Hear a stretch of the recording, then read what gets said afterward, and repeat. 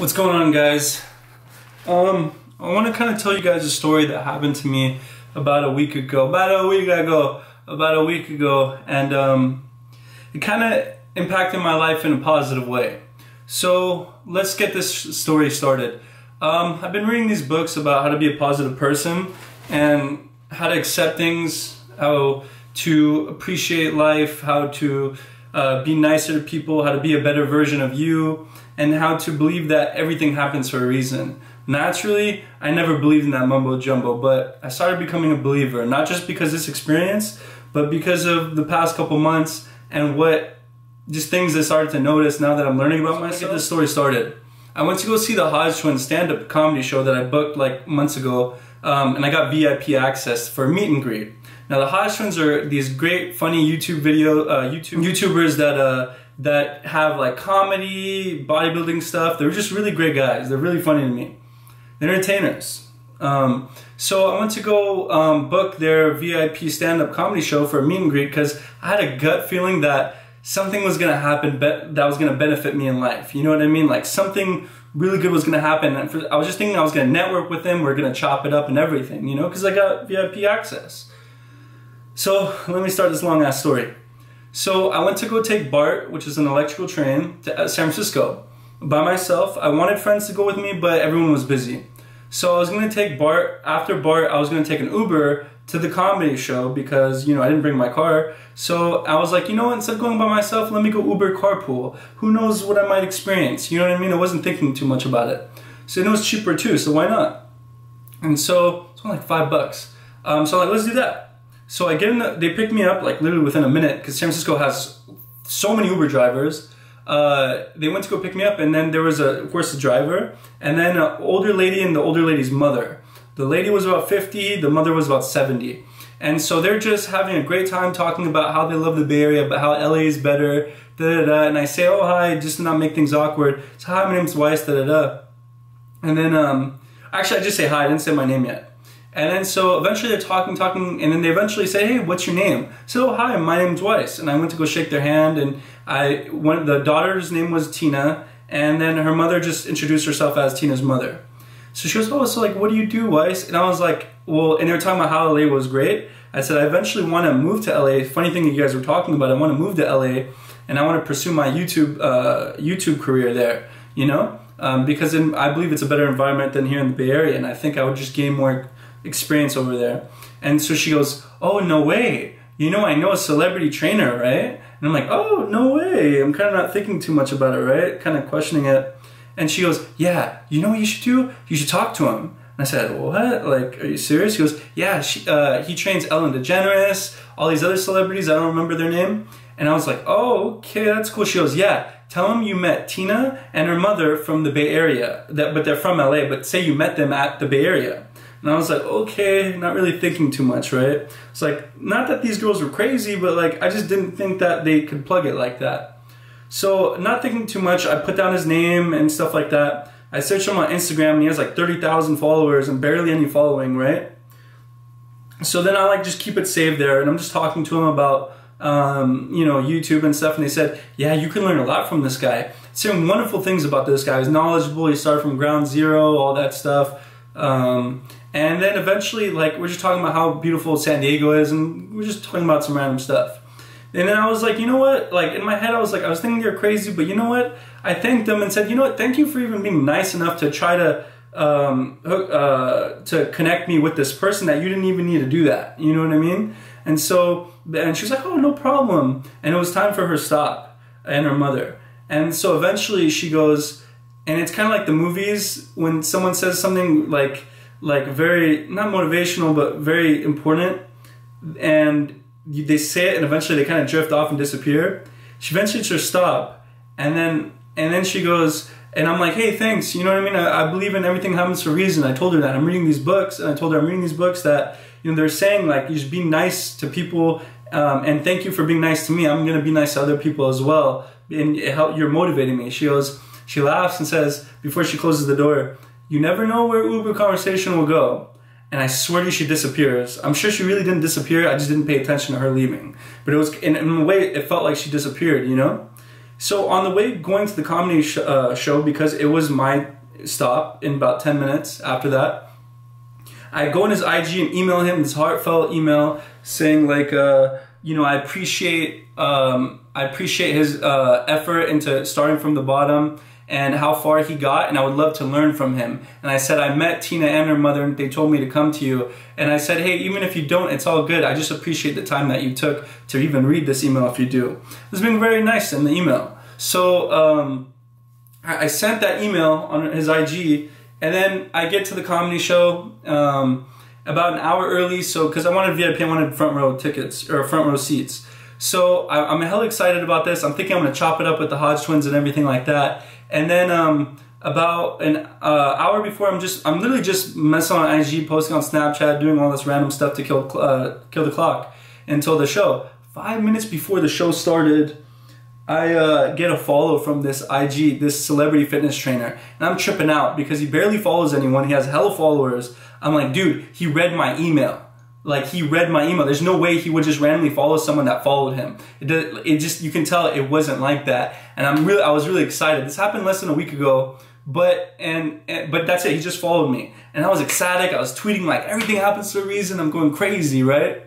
So then I put that aside because now it's time for the Hodge twins. It was a wonderful show, and it was amazing. The whole time I was distracted by listening to them because I was kind of thinking about what am I going to say to him at the end. I got VIP. I'm juiced. It's time to go. They finished and said, oh, I need 15 minutes to let us eat real quick, and then we're going to go take pictures with you guys, da-da-da. I'm thinking we're all going to go backstage and chop it up for 5 minutes. Like, that's plenty of time. I realized that there's like over 100 VIPs, and then realized that you only have a 10-second window to shake their hand and take a picture, and that's it. So I thought to myself, that sucks, but whatever. Whatever I'm going to say, I have to say it very quickly within 10 seconds. So I said, okay, I know what to do. I know what to say. And I'm thinking of an amazing response from them that's going to motivate me throughout my life in YouTube. I'm like hyping up this whole, it's going, 1,000 different scenarios are going in my head. So I go up to them, and instead of shaking their hand like everyone else, I went to go, you know, hug them, you know, like they were my homies, you know what I mean? And they're like, oh, hi, what's your name? I'm like, Weiss. And then I'm like, and when you go time to take a picture, so the security guard takes your camera and takes just one picture on your phone, just one picture, and you gotta leave. You can't do any redos. So as I'm putting my arms around them, they're like, I said, so what would you tell a YouTuber that just started his fitness channel and has 69 subscribers? What could you say to motivate me? And I told them I want some real ass shit. And one of them looked at me and said, shit. He didn't even look at me. He said, shit, I started from 69 subscribers too. And that was it. Eventually, I bought a shirt and then left. Understand that I did not think about that short response. I thought it was gonna be way more heartfelt, you know? Not that they did a bad job or they were mean. No, they did their job and it was great. Like, they were really nice. In a way, it could be motivating me, but I just wanted more of a connection. And then and I got hurt, and then it snapped, and like, it's crazy, and I realized something. Just because they're important to me doesn't mean I'm important to them. Yeah, as a fan, I'm important to them, but do they know me? Do they remember me? Do they know my life? They don't know my name. They don't remember anything. I'm not that important to them. And then I realized something. You can't force to be in someone's life. And then I thought about all this attention I'm giving them in my head, about all this like extra energy, not just regular energy like, oh, I like them. You can like whoever you want, all these celebrities, you can like them. But when you become super fanatic about them, even with me and LeBron, God knows how many arguments I got defending him, right? All these arguments, I realized all that energy I should have put into the people who appreciate me and into myself. Because all that other energy I'm going, like, does LeBron even know how many times I defended him? No. He's not going to know me. If LeBron said something like that where it was like really quick, I'd be like, what? Like, I did so much to defend you and all these things, and then I can't get mad because I'm not important to these people. There's a billion people like me that just love, there's millions of people that are fans of these people that think just like me, and they want that personal relationship with them, but it doesn't work like that. It's not how it happens.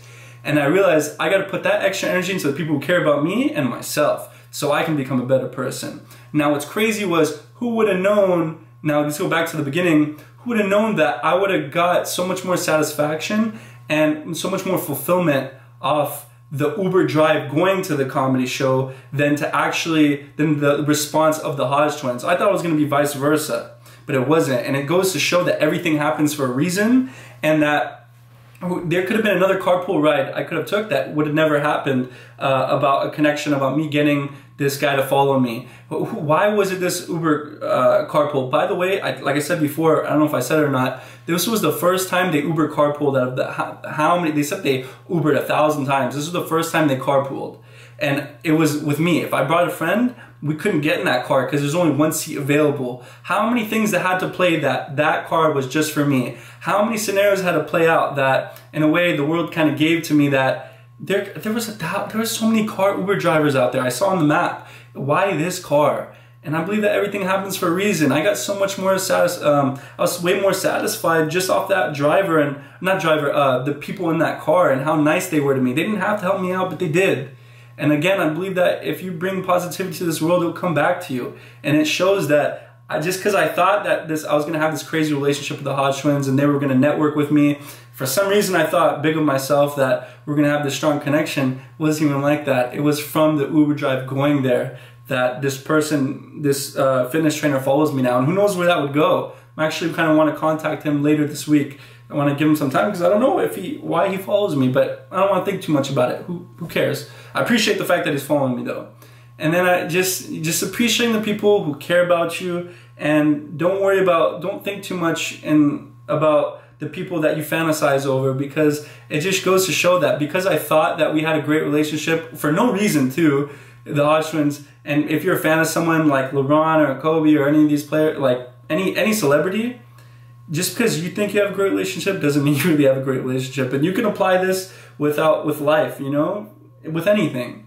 So if you're going to take back one thing from this whole thing is be a great person, be a nice person, be helpful. If you bring positive energy into the world, it's going to come back to you. And I firmly believe in that. Because that girl helped me out, I want to help someone else out too. If they need help, you know, and I'm in an Uber driver, I'm walking around or something like that, and they need something, I'll just go out of my way and help them because that motivated me. That positivity brought more positivity.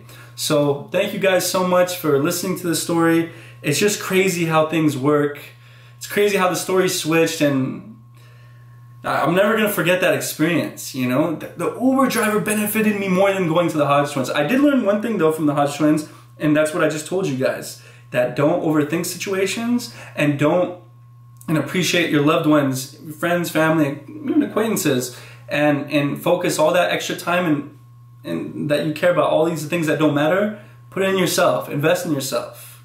You're your own stock. You want to be rich. You don't want to be worthless and go down in stock. You know what I mean? So thank you guys so much for watching. This is Wisesky, and it's a crazy ass story. At least it was for me. And if one of you guys is gonna benefit from this video, that's all that matters to me. I don't care about the views. I don't care about you guys thinking this is boring. I just needed to reach one person. And if that one person, if you get motivated, let me know in the comments. I'd appreciate that. I would love to talk to you guys.